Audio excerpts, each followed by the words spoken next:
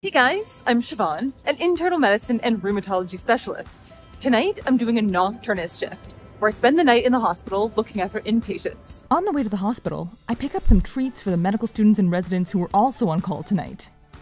Now it's time for handover, where I get a list of patients that I'm looking after tonight, and a heads up about the sicker patients that I need to check in on. So then this person, you can put a star beside. Okay. Okay, I just got handover on over 100 patients. I've got 4 pages to look out for. Gosh. Attention, please. Cold blue. Oh, shoot, dial. Hospital. As I rush into the room, I see a nurse doing chest compressions. I learn the patient was recovering from pneumonia, and just a few minutes ago, he was found unresponsive and without a pulse. We jump into action, following the ACLS protocol to resuscitate the patient. Multiple rounds of chest compressions and epinephrine injections, but despite our best efforts, we weren't able to revive him. So now I'm going to call the family to let them know. This wasn't expected, so that's always a tough conversation. This part of the job is always difficult. You get better at breaking the bad news, and the words come out a bit more easily, but telling a family their loved one has passed away just weighs on you. This is Dr. Desha. We're calling from the hospital. I'm so sorry to tell you, I'm not calling with good news. We'll see you in about 20 minutes when you get here. Okay, and again, I'm so sorry. Bye.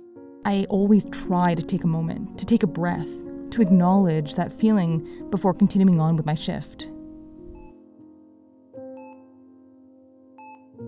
Okay, so what was I saying earlier?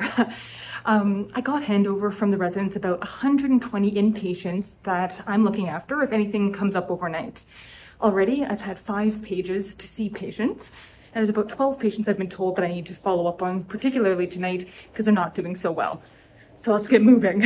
Okay, just ordered some food before everything closes. There's definitely no time to eat right now. I'm gonna pop in my call room and hopefully we can get back to eating some dinner soon. I'm getting really hungry. Okay. Goodbye, my friend. Bye for now. I got your page. Yes, so I have this patient. He's a new AML. He's day 14 of his 3 and 7 chemo regimen. Okay. He's already on Tazo. Current situation is he's febrile, tachycardic, and hypotensive. Oh. His oxygen saturation is doing well on room air. My only concern is that it's a new fever and he has no neutrophil count. Okay, so it's febrile neutropenia. Yes. All right, let's go take a look at them together. Sounds good. Okay, let's go. Do it. I didn't see the patient. This patient has acute myeloid leukemia, which is a type of blood cancer, and is currently receiving chemotherapy. Between the cancer itself and the chemotherapy treatment, this patient has undetectable neutrophils in their blood.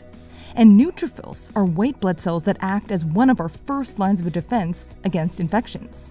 And if someone like this, with very low neutrophils, gets a fever, we call it febrile neutropenia, and we take it extremely seriously. It's one of the few times that we liberally give antibiotics, even if there's no sign of infection aside from a fever, because these patients can develop severe, life-threatening infections incredibly quickly. All right, I totally agree. He's looking septic. Yeah. So let's culture him, make sure we're not missing any organisms. Yes. So blood cultures, chest x-ray, get a urine. Yep.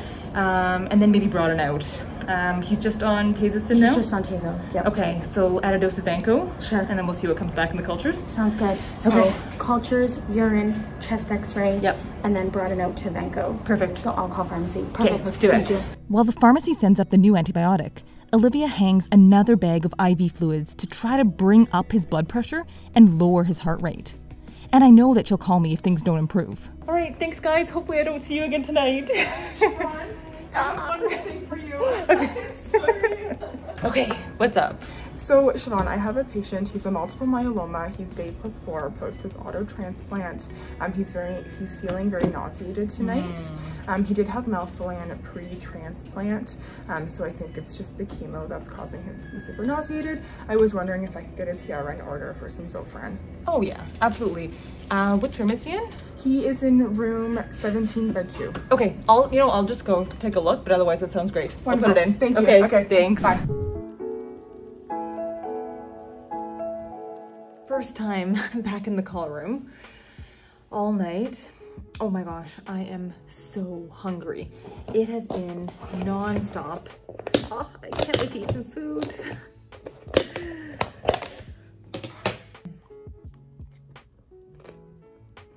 Okay, since the code blue, I've seen, let's see, 17 patients, and every single patient is someone that I don't know. So you have to dig into their history, you gotta meet them, you gotta examine them, because you don't have a baseline and you don't know what they're normally like. So it's hard to tell, like, is this a big change, is it not? How much should we investigate?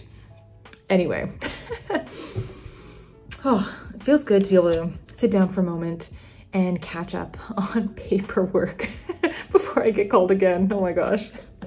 And I've got to say, this reminds me so much of residency. Like, it is such a flashback. Same rooms I would have been in, walking the same hallways. And I went down into the emergency department to see one of my patients. And I was sitting there with all the residents and medical students in the same room. The junior residents were reviewing with the senior residents. I was like, oh my gosh, nothing's changed. It is the weirdest feeling. Okay, I just got paged about a patient vomiting blood. So I'm just gonna go and see them now. So the patient's alert, oriented, and her vitals are good, but I'm worried because my physical exam suggests that she has really severe liver disease. So I wanna look on the computer and find out more about her. Okay, so I can see that the patient does have liver disease caused by fatty liver. She was admitted a few days ago with hepatic encephalopathy, and that's basically confusion that's related to the liver disease. Let's see. And her last scope showed esophageal varices. Now, this could be the source of the bleed, and that's extremely concerning. Things can get a lot worse very quickly. This actually makes me a lot more nervous. Esophageal varices are enlarged veins in the esophagus, which is caused by liver disease. The scarred, damaged liver prevents blood from flowing normally. This causes increased pressure, which leads to enlarged veins that can easily bleed. So right now we're going to assume that this is a variceal bleed until proven otherwise. So here's the plan. We're going to get a stat CBC to check the blood counts and see if this patient needs a transfusion right away. Then I'm going to give IV pantoprazole, which helps reduce the stomach acid. IV octreotide. Basically, it's going to reduce the amount of blood that's going to the intestines and hopefully slow down that bleed. And then ceftriaxone, which is an antibiotic because right now she's at high risk of getting an infection on top of everything else. And of course, we have to consult gastroenterology because at the end of the day, they're the ones who can actually stop a bleed because they're the only ones who put the camera down someone's throat, do a scope, and they can actually intervene right where the bleed is. Okay, first we'll just return that page. Okay, yeah, no problem. I can put in that bowel prep order. Okay, no problem. Okay, bye. Hi, can you please page gastroenterology to this number? Oh, okay, perfect, thank you. I'm repeating the CBC now. Sure. That sounds reasonable, I'll let you know. All right, they're gonna wait to see what the CBC is and decide if they have to come in tonight. In the meantime, I'm just gonna go and check in on her one more time. As I walk back into the room, the patient's vomiting more blood, and her blood pressure is dropping. We need more help. So I turn to the nurse and ask her to call a code blue. In the meantime, I order packed red blood cells to replace the blood that she's rapidly losing. The patient is drowsy and has already aspirated some blood. She's not protecting her airway, and the chances of her aspirating more blood is extremely high. So we decide to intubate her. As soon as her blood pressure is stable, we wheel her down to the intensive care unit.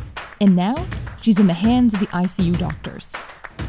Okay, so now she is in the ICU, and at this point, the gastroenterologists are on their way from home. They're going to scope her urgently in the ICU and try to stop the bleeding.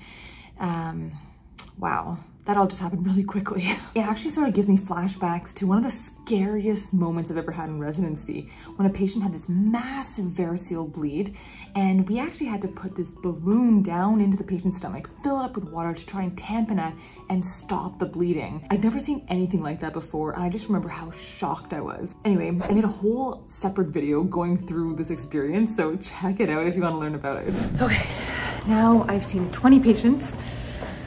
I'm not sure how many more to go. Good thing I didn't have to sleep because I just realized there's no pillow here even. They really don't expect you to sleep. All right, that's it.